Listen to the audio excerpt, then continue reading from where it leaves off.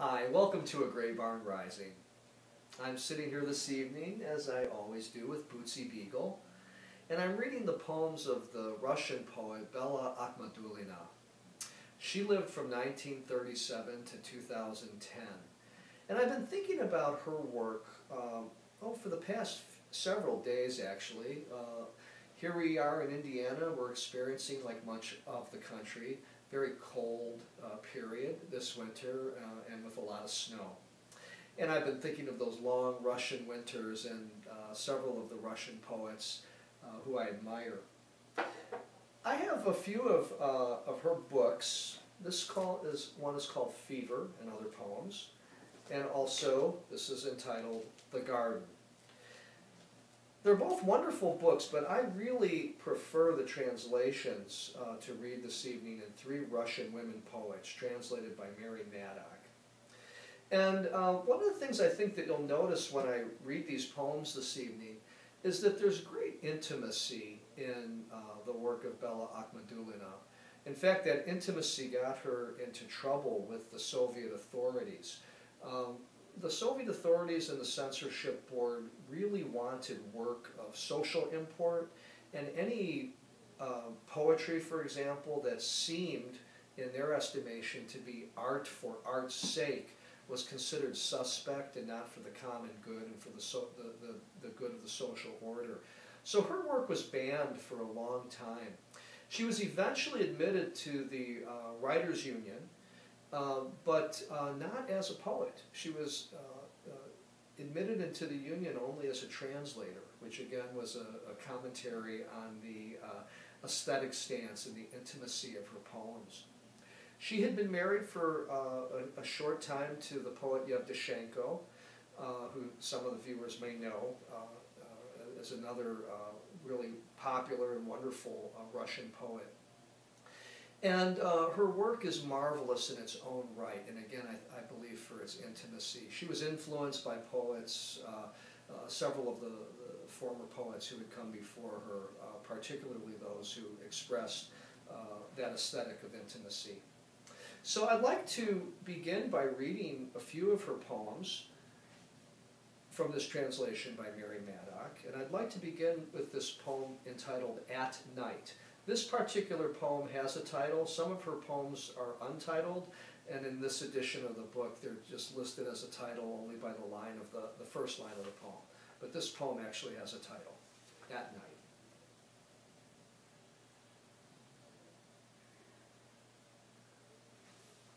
How would you cry out to me?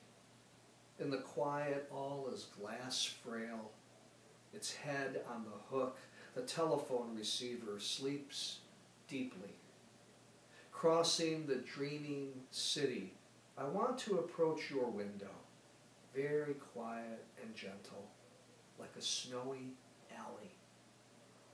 My hands over my ears, I shut out noise and streets tinkling with thawing snow. I put out the light so your eyes won't wake up. I order spring to clean up all the sounds of night. Is this what you're like when sleeping? Your hands have gone limp. The weariness in your eyes hides in the depths of your wrinkles. Tomorrow I'll kiss them so no traces remain. Until dawn, I preserve your dream. I leave like fresh, clean morning, forgetting the tracks in the snow among last year's dry leaves.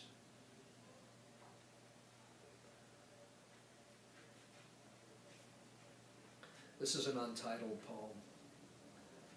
And again, in this edition, going simply by, I thought you're my enemy. I thought you're my enemy. You're my oppression and catastrophe. But it's like this, you're simply a liar, and all your games are cheap. On Manzahanaya Square, you threw money into the snow and used it to guess whether I loved you or not. And you looped your neckerchief around my legs there in the Alexandrovsky garden and warmed my hands, but all along deceived me. You thought I was lying too. Your lies circled over me like crows. Here, for the last time, you say goodbye, in eyes neither blue nor black. You'll get over this.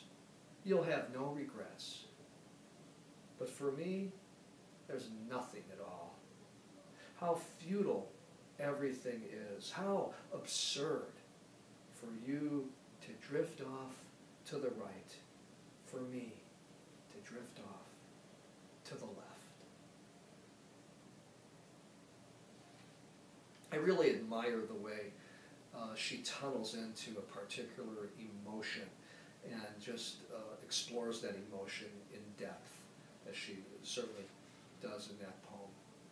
It's another poem, another untitled poem, again in this edition, going by The Rain Sounds Like a Dobra. A dobra is a stringed instrument with a rather large bass. The rain sounds like a dobra, strumming as it strikes the buildings. I tell a passerby on Insurrection Square, be good. I tell a child, play around. Bending toward his curly head, I say, quick, let the string go. Free your green balloons. On the street, where people are noisy, I come upon a white dog staring at me, understandingly. Inside the store, on the first floor, I see a pale cheapskate. He picks out expensive cologne, but frets over the label. I tell him, forget your greed and gout. Buy your lover fancy gifts. But I have no luck. An ice cream cart rolls around between kids, good-looking girls, and adults who somehow look like me. This is how I end my day. I see shadows lengthen and the surprise of people who stare at me.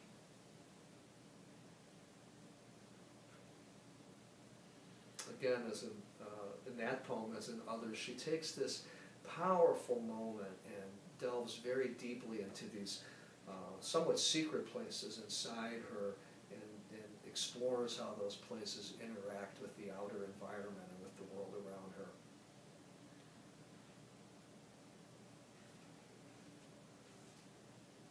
This poem is entitled Goodbye. And in the end, I'll say goodbye. Don't commit yourself to love. I'm going crazy, or else I climb to a higher level of madness. The way you loved, you sipped at ruin. That's not quite it. The way you loved, you ruined it, but did it so clumsily. The cruelty of a miss, you won't be forgiven. My body is alive, wanders, and sees the white world, but is hollow. My head still manages a little work, but my hands fall limp at my sides, and like a sparse flock of birds, obliquely, all smells and sounds leave me.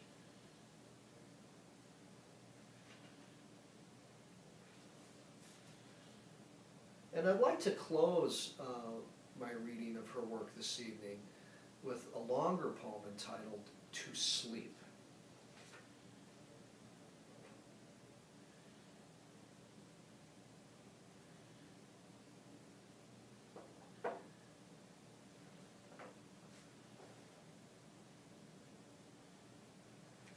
To sleep is dancing under the Meskheta moon, crying with every muscle in my body, standing like a shadow, thin from stretching, not fitting into the cathedral of Svete Zakoval. Sleep is an unspooled silver thread pulled through your needle, city of Tbilisi, where I lived like a criminal until morning. Where I lived like a criminal until morning, freezes my blood in your hothouse. It's going sleepless at night, seducing my friends with madness, having in my eyes the pupils of a horse, recoiling from dreams as from enclosures. Sleep is singing with the beggars on the bridge. Morning, forgive us. Gild our miserable, charred stomachs with your gift of gruel. Sleep is tossing from side to side, cruelly enjoying my insomnia. Lord, how I want to sleep in a deep bed like a cradle. Sleep is falling asleep. Waking is sleep. To fall asleep slowly is like sipping a drink. Oh, to sleep and suck at dream like a chunk of candy and drool its surplus of sweetness. To wake up late, not opening my eyes, enticing myself with the secret of the weather shadowing my bed, ignoring its greeting. How saccharine the aftertaste of dream in my throat. My hands are fresh and clumsy. The inexperience of a risen Christ binds my body with deep indolence. My brain is blind like a cooling star. The pulse of silence is sap in an unawakened tree. And then again to sleep long, to sleep forever, to sleep secluded in myself, as if in my mother's belly. It's such a beautiful poem, to sleep. I read from 3 Russian women poets, but I read the work of Bella Akhmadulina, and I hope that you seek her work out. As I mentioned, there are other entire collections of her work that I showed you earlier, and her work is easily available. And she's just a marvelous poet. Again, I think in particular of great intimacy. We get that deep, intimate voice that speaks to something inside of us all. Thank you so much for joining Bootsy and me for another episode of A Gray Barn Rising.